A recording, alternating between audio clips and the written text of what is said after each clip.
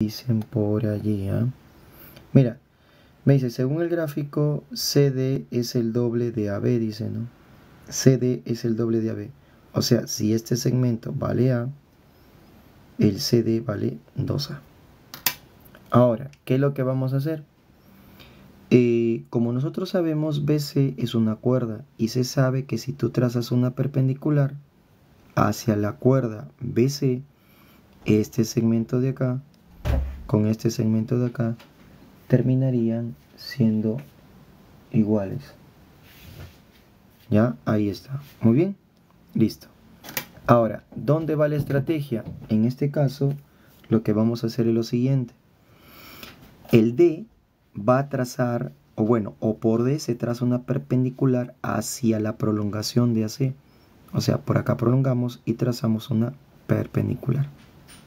Ahora, hay que notar algo acá, muchachos, ¿ya? Date cuenta que este y este son paralelas, ¿verdad? Son paralelas. Entonces, además sabemos que este punto es punto medio. O sea que este de acá es igual a este de acá. ¿Por qué es importante saber eso?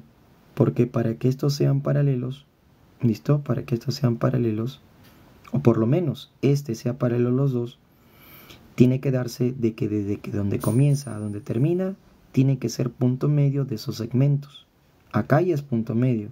Entonces me faltaría que de acá para acá y de acá para acá midan lo mismo. O sea, sería A más gusanito. Pero como tengo gusanito, este termina valiendo ¿cuánto? A. Y date cuenta que acá has formado un triángulo notable, donde un cateto vale A y el otro cateto vale 2A. Recuerda que habíamos dicho que quien está al frente del cateto menor viene a ser 30, y en este caso el otro cateto, por suma de ángulos internos, ¿no? el otro ángulo vendría a ser 60, ¿no? Ya está. O sea, la respuesta entonces del problema número 9 viene a ser dadito, pues muchachos, ¿no?